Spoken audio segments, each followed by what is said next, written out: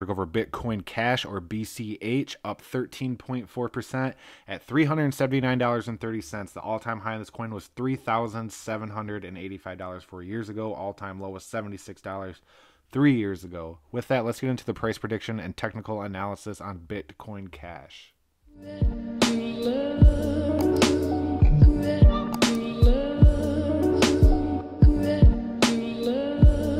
2017 coins are looking super bullish.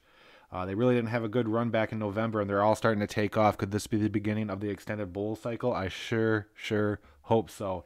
And with that, Bitcoin Cash is not immune to that as well. You can see we had this huge run up here. Let's draw a fib and see if we can decipher what's going on with Bitcoin Cash.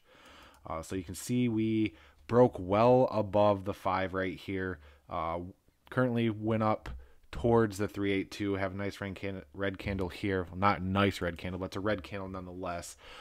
So there's some sort of resistance right here. This is a bigger fib. I could draw a micro fib and try to find it, but I don't want to draw a million fibs on this. So we'll say that there's a resistance right here. The RSI is considerably high. It's overbought right now. It's due for a pullback.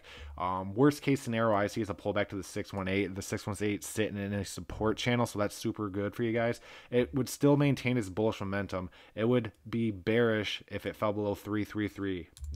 So that's easy to remember, 333. That would make a lower low. But personally, I think, don't take this the wrong way, that Bitcoin Cash is going to have a retracement, and I'd keep an eye on the 618 right here at 342. Might not be a bad idea to put a buy-in order in there, just in case, if you're a Bitcoin Cash holder. That's not financial advice. That's just what I do if I had some Bitcoin Cash or wanted to get into Bitcoin Cash.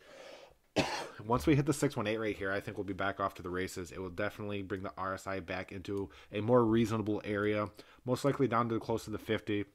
You know, say we're in a spaceship, a rocket ship right now. We're working our way up. We're low on gas. We need to head back down, fuel up, pick up some more people, and then continue our ascend upwards.